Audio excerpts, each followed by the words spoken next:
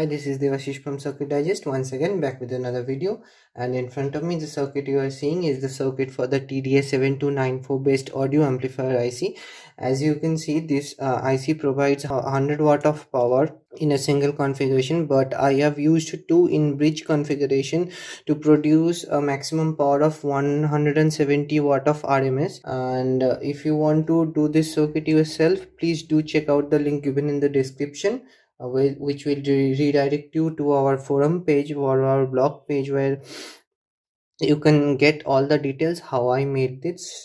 So as you can see, this circuit is currently it's not powered, and as you can see the temperature is around 24 degrees Celsius. And as you can also see, I am using this beefy transformer to power this circuit, and along my side there is a speaker system which I'll be using to produce the output audio.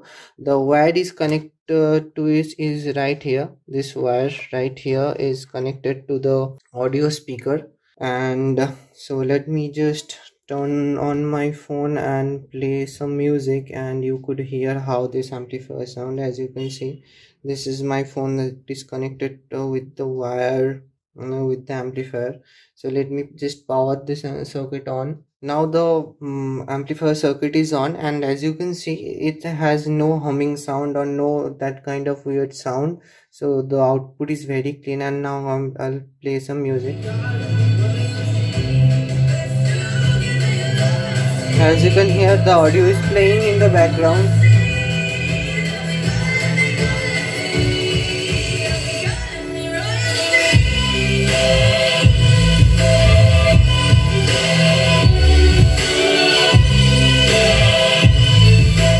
As you can hear, the audio is very powerful. And also you can see the temperature is rising.